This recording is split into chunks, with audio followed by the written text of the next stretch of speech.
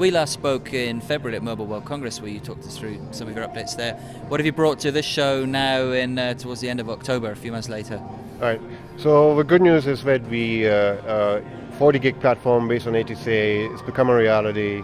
So we're shipping products based on 40 gigabit Ethernet, backplane connectivity. We have a close relationship with Cavium, and we extend our portfolio on the Cavium architecture. So primarily multi-core network processing, in combination with some of the software features needed for packet gateway applications, such as deep packet inspection.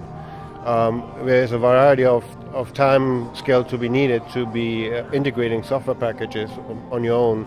So we extended the commercial off-the-shelf approach by framing some of the software work together with Cavium to provide it to the market. And we have a demo here at the show where we're actually demonstrating deep packet inspection on a live demo in combination with x86 and Cavium to see how quick we can bring customers to the market in a short period of time. So just maybe just to remind people what some of the applications are of your technology within networks, and then how putting these packages in extends that. Right. So basically the framework is Advanced Telecommunications Computing Architecture. This is the hardware framework for platforms which are going into the MME applications, LTE type of platforms. And going with LTE and packet gateway applications, deep packet inspection becomes a crucial portion for that. So besides the multi-core architecture and the high bandwidth for 40 gigabit Ethernet to the backplane and to the I/O, the software portion is still a significant portion to work on to do deep packet inspection on the platform. So the framework what we created together with Cavium is a platform called TurboDPI, which is running on multi-core architecture to be best optimized to shorten the time to market for our customers. Yeah, so I suppose the obvious question is, taking this approach to DPI, what advantage that gives operators over the other DPI engines and providers that they've got at the moment? Right. So some of the applications you can see for DPI is, besides the wireless applications, the LTE applications, is, for example, content insertion. So content delivery, content insertion, content instruction, load balancing also, to be optimized in a standard-based hardware architecture to maximize your application bandwidth for the end user. By the end of the day, it's coming down to the quality of service to the end user in order to enhance the user experience. Okay, so these are the products that we'll see that we're looking at now on the stand that you're talking about. Correct. So this is basically a framework for telecom equipment manufacturers who can leverage on what has already been done, and then focus on the application on top of that, not so much on the deep packet inspection architecture or algorithm itself, because it's already existing, while reinventing the wheel. So we're basically providing that package in order to get them to the market much quicker and much faster to revenue. Mm-hmm.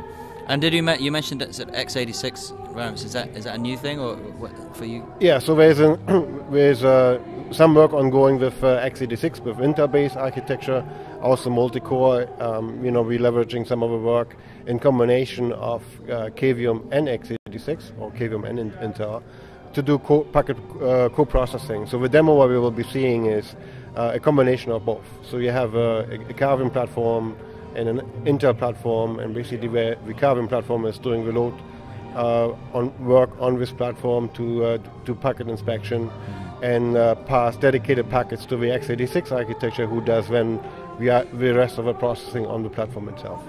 And where are you seeing the most interest in your products at the moment? Is it following LTE deployments or EPC upgrades? Or? It is primarily the LTE deployment direction. So the EPC architecture itself. So from a large scale, full scale 19-inch rack with multiple blades, down to a lower level with, let's say, up to 2 blades, to a smaller scale.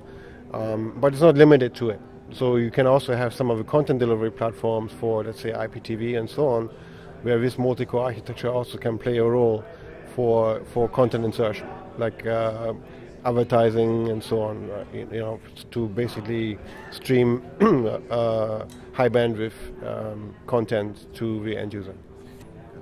So in that instance, you're actually looking at sort of revenue-generating opportunities for operators?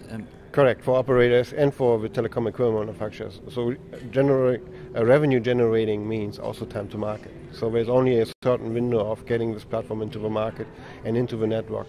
When you talk about, for example, IPTV deployment, there's a crucial path of getting that to the market.